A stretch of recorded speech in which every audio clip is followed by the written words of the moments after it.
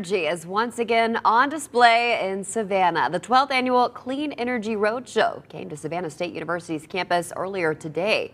The event was started by Public Service Commissioner Tim Echols. It spotlights the latest in electric, propane, and natural gas-powered vehicles.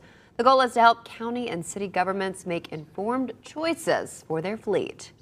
Once a year, we bring a showcase of vehicles down for city leaders, county leaders, fleets, others to come to check out to see how does this stuff work? What's the latest development? Could this be something we need to put into our fleet? What's the overall cost?